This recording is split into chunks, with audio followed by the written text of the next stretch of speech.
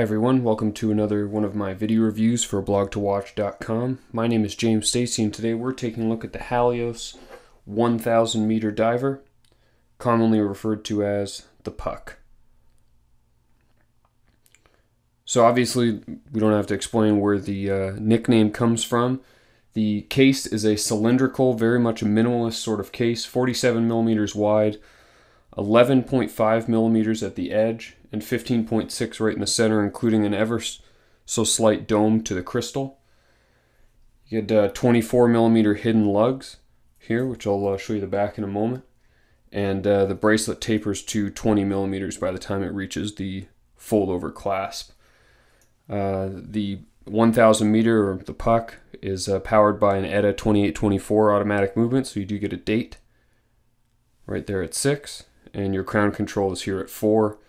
And on the 9 o'clock side of the case, you do get a helium escape valve. It's an automatic type, and so if you are doing some saturation diving, the puck should be able to keep up no problem. Thanks to its cylindrical case shape, the puck actually has a lovely bezel, which is mounted directly into the curve of the case using a series of small screws along the side. You get a lovely grip that should work well with gloves, wet or dry hands. It's 120 click access, and it's unidirectional for dive countdown purposes. The scale is fully loomed and glows along with the hands and markers, which I'll show you in a loom shot in a moment. The case back of the 1000M should be pretty familiar to anyone who's owned XM or ZM and or any of the bronze quartz watches that have kind of been floating around for years.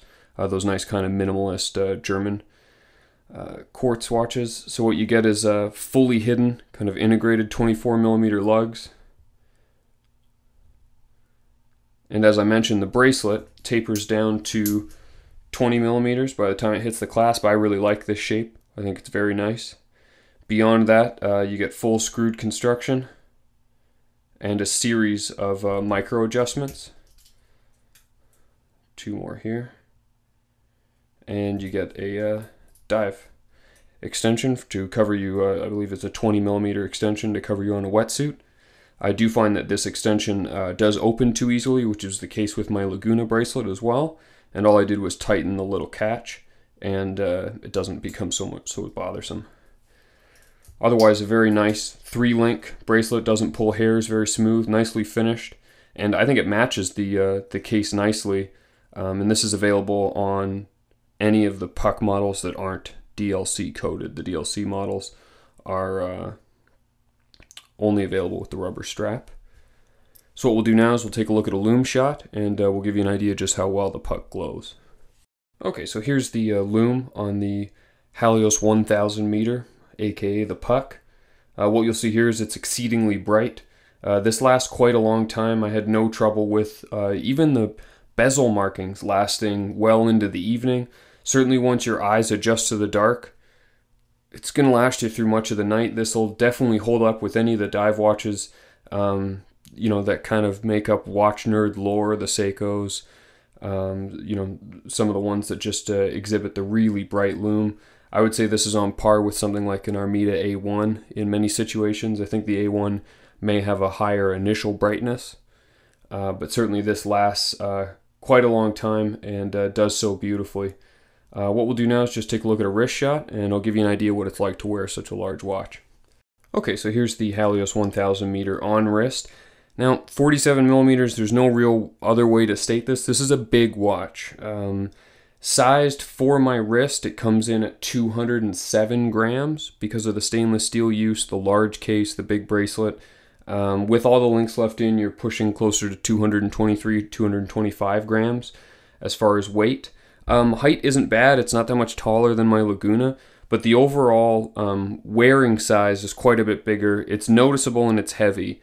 You could cut down the weight a bit by putting it on, say, a leather strap or wearing it on the rubber. There's a blue rubber strap that's included with the puck, but I think this is the way that it's meant to be worn. I really like the effect. Visually, it's much bigger than it feels, but it still wears very big. If you compare the 47mm puck to, say, a 44mm Laguna, both with the bracelet, the Laguna is a much lighter, kind of easier wearing watch. If you like a big watch, this is perfect, and I think not only is this Halios' largest watch to date, it's also their most niche.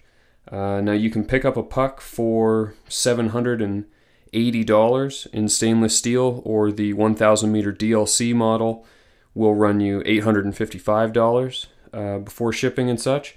And at that price point, you're looking at a very unique proposition from a great company. They make excellent watches.